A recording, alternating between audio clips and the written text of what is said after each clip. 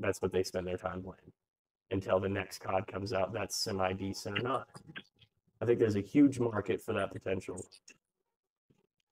You gotta factor in how much hype has gone behind xDefiant for like the last year and a half, almost 2 full years at this point.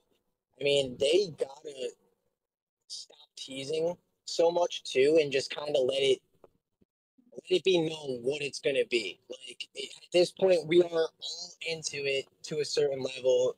You know, everyone's looking for final release, and it's at the point where it's like, how much teasing are you guys gonna do before we actually are able to get the full-fledged experience to know what the final copy is?